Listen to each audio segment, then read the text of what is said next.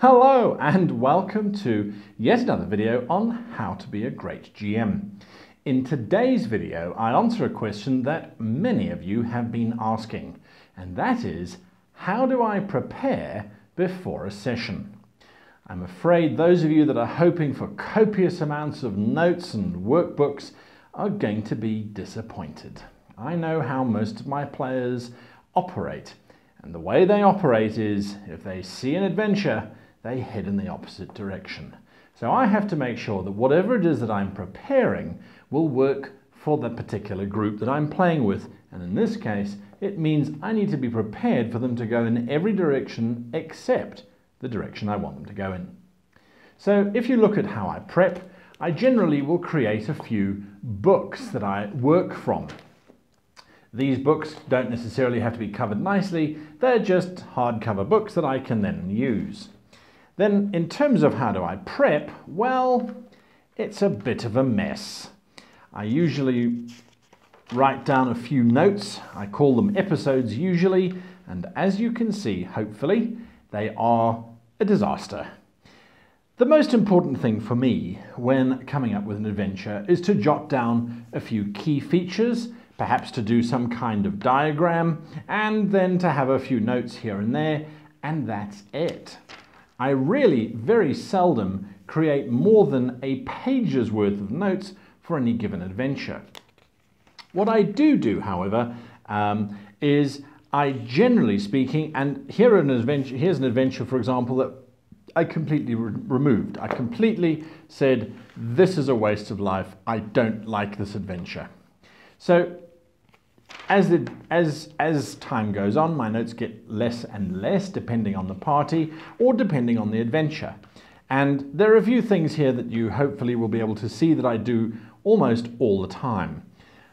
And I'm going to take you through some of those as we get there.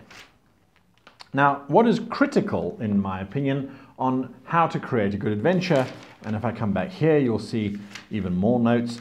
I'm a very visual kind of GM, so usually it's not lots of actual writing, but what's important is to know exactly what's going on and where things will or will not end up. And of course, the other important thing is to keep some basic notes of what the characters have done themselves, who they pissed off, who they taken to task on a subject and not come back to. So in this particular book, I write out the characters' names, I write down their goals, I write down their objectives, anything in particular, and I circle things or highlight things that are important.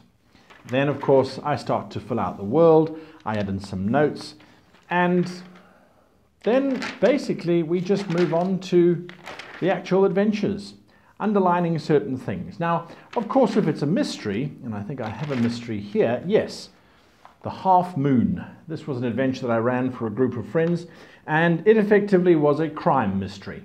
They had to solve a case of wrongfully accused murder before the accused was executed by the Drow. That required a certain amount of planning, and as you can see, my notes got worse and worse and worse until we catch up with where we are. But that's not really going to help you, is it? What's going to help you is for me to take you through how I do it and how I start. And it all boils down to a very basic principle, which you already know. What am I saying? How? Somebody wants something badly and is having difficulty getting it. That's the very basic point of most adventures. Whether that somebody's the party or the villain, it doesn't really matter. It's up to you to decide where you're going to explore. So let's create an adventure very quickly. This is how I do it. Generally speaking, the night before the session, I'll go, what were they doing last week? Oh, I can't remember. I'll ask them when they arrive. They arrive, I say, hey guys, what were you doing last week? Now, it's a double-sided question because the first answer that they give, oh, we were on the quest to find that stupid dragon thing. I try and determine their tone. Are they excited? Are they enthusiastic about the adventure that they were on? Or were they rather disenchanted with it? If they were disenchanted with it, I know my very first goal is to end that adventure as fast as possible and start a new one. After all, they're there to have fun, not to slog through stuff. If, on the other hand, they say, we're gonna backstab that Vulcan trader and take possession of all of his dilithium crystals because we've got this plan and we've got that plan and it's going to be amazing. Aha! Thank you very much. That's what we're doing. So, of course, if we're in the middle of a mission, I don't need to really do too much. I do, however, go back to my notes and refresh my own memory as to what I had kind of planned. So, because I don't like sticking to a particular system, I'm going to create an adventure with you now, basically using, what shall we use? Let's go with, what shall we use? When you've got so many to choose from, what shall you use? I'm trying to think of something that I haven't spoken about in the past. So let's go with a Warhammer 40k scenario.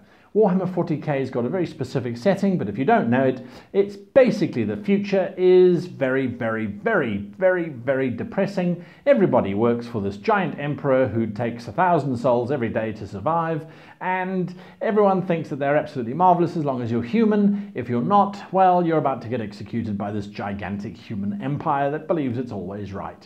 They're all British too, by the way. So 40k, let's take a setting that the players are a bunch of Imperial Guard soldiers. They are the grunts of the army. They really have no chance of survival, but our players have decided to play them.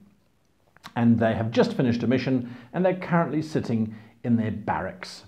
So I've got to try and think of something new, and something that I do try and do is go, well, if the last mission was a combat heavy mission, this mission should probably be some kind of thinking mission, some kind of problem solving mission, but because I know my players, they want a little bit of combat too.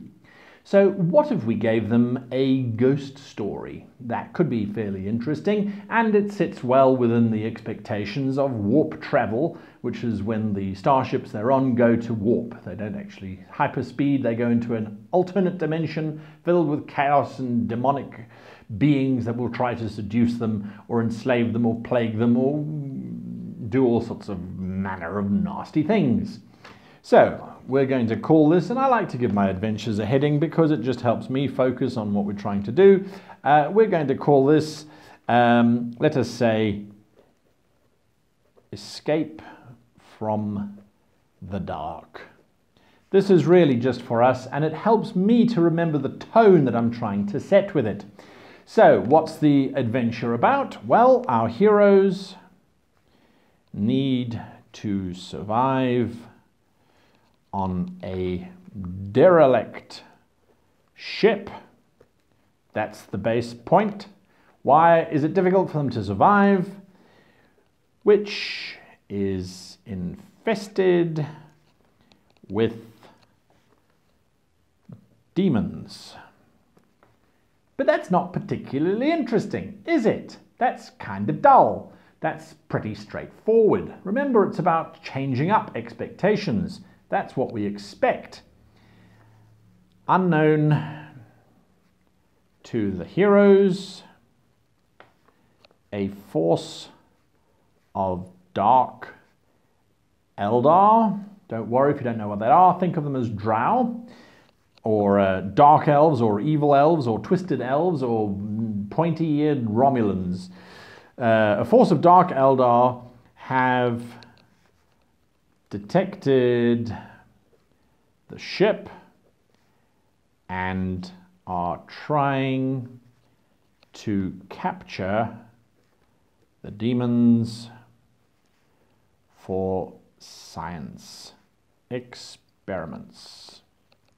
Now, the reason why I kind of like that idea is because, as we said, we wanted to have combat, but we also wanted it to have a little bit of a thinking politics kind of game. What this sets up is a very interesting story, at least I think so, and it gives the players an opportunity to go in whichever direction they like, and we will have something for them to do. So, break it down, very simple. We've got several areas that we need to cover. They are, in no particular order, the ship itself. When we look at the ship, we go, well, what kind of movies feature people trapped in confined spaces? Oh, every horror movie ever made. People can't get away from where they are and they get haunted and hunted by something that's there. We could look at any kind of movie from the Aliens quadrilogy, soon to be a pentrilogy. We could look at the movie called The Event Horizon or Event Horizon. People were trapped on a ship that had similar problems to this one. There are a number of references that we could turn to. So the ship itself. The ship needs to have collapsing doors / rooms, shadows and echoes. This is more for tone. It needs to have traps. Okay, we're going to solve some other questions a little bit later. Then we have the Dark Eldar. Do the Dark Eldar care about the heroes? No, they're humans. They're here for the demons. So provided that the humans stay out of the way, the Dark Eldar really don't care. But they're Dark Eldar, and they're supposed to be intelligent, beguiling creatures who manipulate. So perhaps the Dark Eldar are going to try and cause the humans to help them trap the demons. This means the Dark Eldar come to human or hero rescue. So they are, and that's why I'm putting a big circle around it, they are going to come and save them. We're here to save you. We understand your ship is infected with demons. We offer you sanctuary aboard our vessel, but unfortunately we can't leave our space just yet because our ship was damaged rescuing you. You're going to have to go into your engine room and retrieve a certain power core which we will need in order to escape.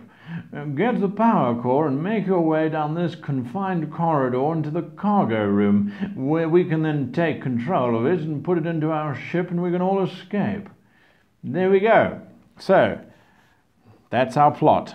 The Dark Eldar want an engine core, and we're going to come back to that one,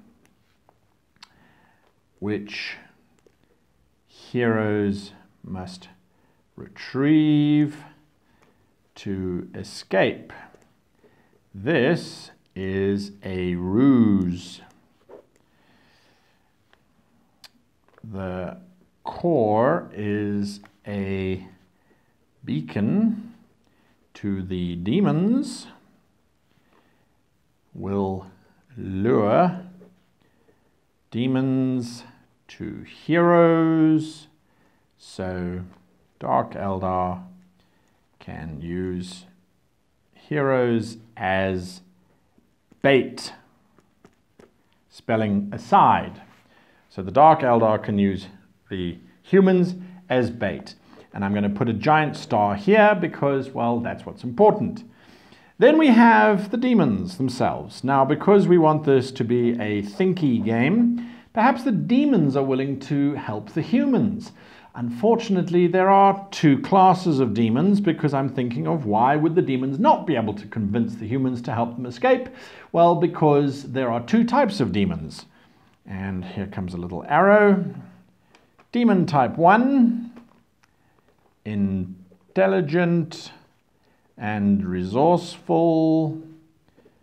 Demon wants to escape. Type 2, mindless, bloodthirsty demons. This gives the demons a wonderful type of conflict. I want to work with you, but unfortunately my brethren haven't the intelligence and really just want to eat you. It's a bit of an inconvenience, but I'm sure we can work past it. Not likely, unless the humans try something. So there is our whole plan. Now, the humans could decide not to work with the Dark Eldar and instead go killing all of the demons. In which case, what's going to happen? Well, the Dark Eldar are going to try and kill the humans before they can kill all the demons, because the Dark Eldar are here because they want to get hold of demons. If the humans are killing them all, they're going to stop the humans. The humans could decide to work with the demons, in which case then they have a an advanced troop of highly sophisticated Dark Eldar already on board their ship. So that causes a problem too. Now, this is pretty much the total sum of my planning for the entire adventure. What I now do is now I will go to the Monsters Manual, the Bestiary, the Guide for Enemies, the Book of Dark People, whatever you want to call it, and I will go and find my demon stats, and I will jot down what page they're on. I'll find the Dark Eldar page and jot down what its stats are on. I won't write the stats out. Now, this is for a whole nother reason, and I suppose I should explain myself now. I look at any kind of statistic that's provided for me by the makers of the games for their creatures, and I look at them as a guide only. I will never run a traditional game where I have the monsters doing exactly what the books describe. As far as alignments or focuses or goals, I throw those immediately out the window. The creatures are there to do my bidding. I'm not there to use them to do their prescribed bidding, because everybody knows what their prescribed bidding is. Evil creatures don't necessarily have to be evil, and they certainly don't see themselves as being evil. Whether that is a bunch of Romulans who are plotting the downfall of the Federation, or whether that is an Ithalid busy trying to work out how to take over the nearby human kingdom, I don't care. They will do what I want them to do. I use the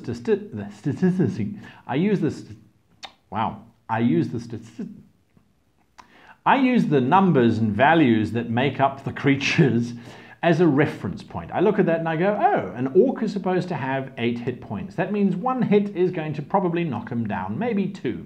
That's interesting. I want this combat to last a little bit longer, or I want it to be a bit shorter. So the numbers are going to vary wildly.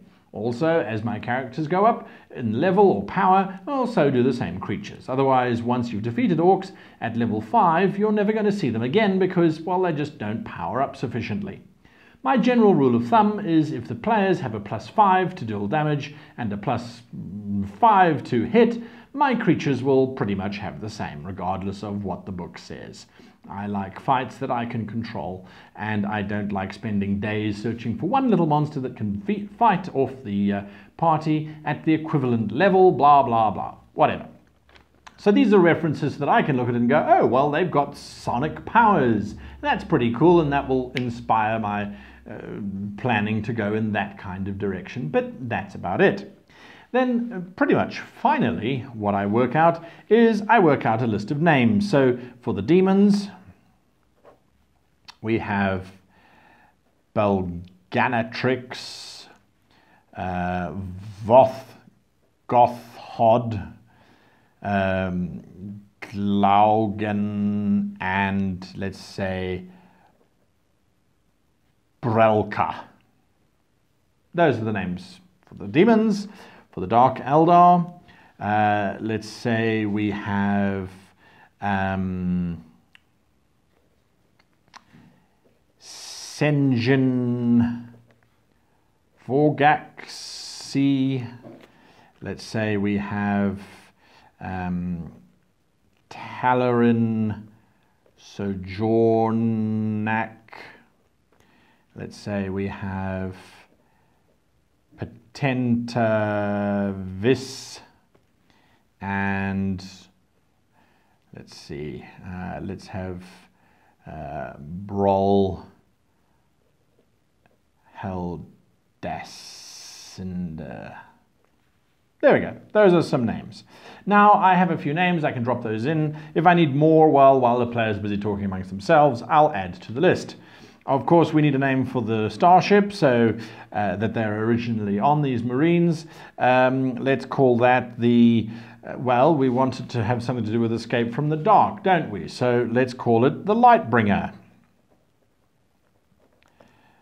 Troop transport.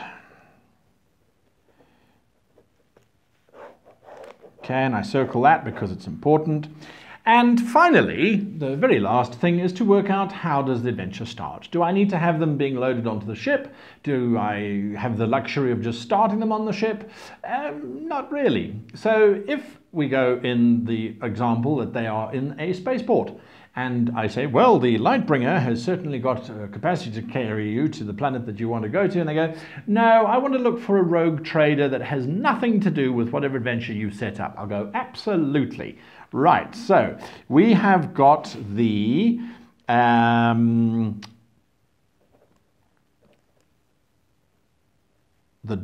darker horse, which is captained by Jin Sod. Jin Sod will fly you, and the darker horse, of course, is going to end up in exactly the same position as the Lightbringer would have brought.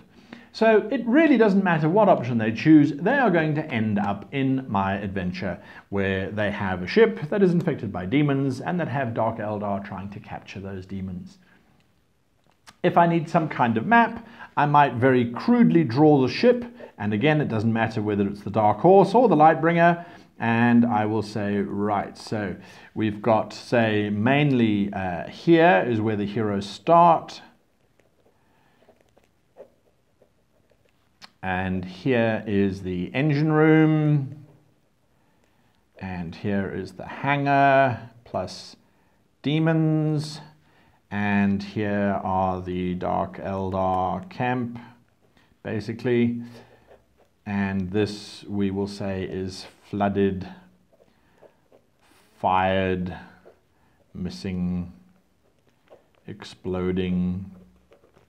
Which brings us back to those traps that we were talking about. Here's a whole bunch that we now have. It could be flooded, could be burning, could be a vacuum, could be slowly crumbling and compressing. They're all the traps that we need. Do we need to work out difficulties for those traps beforehand? Well, no, not so much, because if the heroes are busy running across this ship and they have taken a lot of damage and they still need to get to the Dark Eldar and the session's kind of winding down and I don't want to drag it out too much, those traps have suddenly become a lot easier. As a matter of fact, it's probably just become some kind of extended challenge where they need to beat a certain number of rolls and they get through the collapsing central tower and to the Dark Eldar and off they go. That really is, in a nutshell, how I would plan for some kind of mission. And then I would make notes. Maybe they make a deal with Glaugen the demon, and Glaugen decides to come back in several episodes later because they made a good impression on him, or perhaps they betrayed him and he has come seeking vengeance. Perhaps it is Potenta Vis who has an axe to grind because they helped the demons escape. Doesn't really matter. In terms of how does the whole thing then flow and follow through, once they're on the ship, everything is up to you in terms of timing. You could, for example, if they're on the Dark Horse or if they're on the Lightbringer, throw in a beginning brawl between the soldiers as they're about to punch into the Great Warp. The brawl is nothing and shouldn't do any kind of actual damage to the heroes, but it might set the tone. It might set the tone that things are going downhill and are not necessarily what's expected. Once they're in the warp, you describe things, and of course you can go and look for visual material and references and things if you want to include that kind of thing. But once they're in the warp, then you have the ship breaking apart, collisions, all kinds of weird and wonderful things, and you introduce the Dark Eldar as led by Brol Heldassinger, or Dassinder, Brol Heldastinder, however you want to pronounce it, it doesn't matter, they don't know what your original notes were. And Heldastinder is the leader of the Dark Elves and wants to advance his goal. You could also have it that the heroes are on the run from one of these demons, and as they come around the corner, the Dark Elves step out and save them, which would ingratiate the Dark Eldar to the heroes, because they were saved by the demons. As a matter of fact, that's not necessarily a bad idea. So, and I think we've kind of got that idea. We'll put it in here, the DE save heroes from demons. And I'll put a big exclamation mark here. And that is how I prepare for an adventure. I hope it has been maybe insightful in terms of the process, And please let me know if you want me to break it down slower or further in terms of my process. I know I kind of sped through it here. Until next time, hit that like button, hit that subscribe button, write those comments, leave suggestions. Let's help each other learn better. I know a lot of people will plan a lot better than I will and will have better ways of perhaps working out encounters with challenge ratings and all those numbers and mathematics and that kind of thing. If you do, start your own channel. I strongly recommend it. It's very rewarding chatting to people out there and getting different perspectives. So until next time, happy gaming.